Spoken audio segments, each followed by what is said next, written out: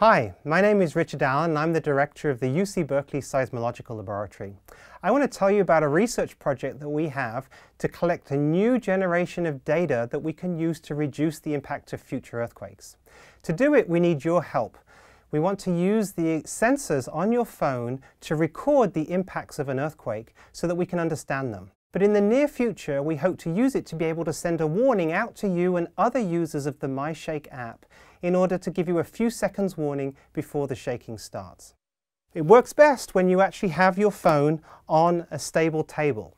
So all smartphones have an accelerometer which allows the phone to sense motion, whether you're walking, whether you're running, the orientation of the screen. We use that data to be able to detect earthquakes.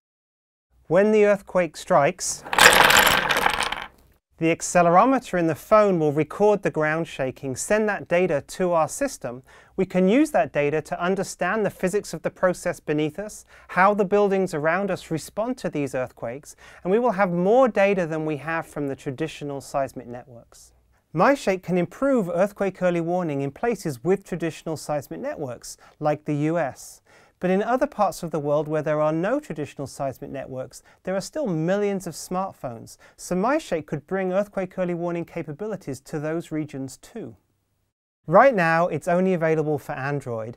The free download is available from the Google Play Store. MyShake doesn't interfere with any other applications on your phone and uses only minimal power.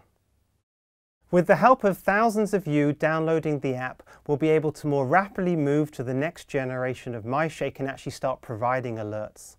With your help, we're going to change the way we do seismology, and we're going to reduce the number of lives lost and the total damage in future earthquakes.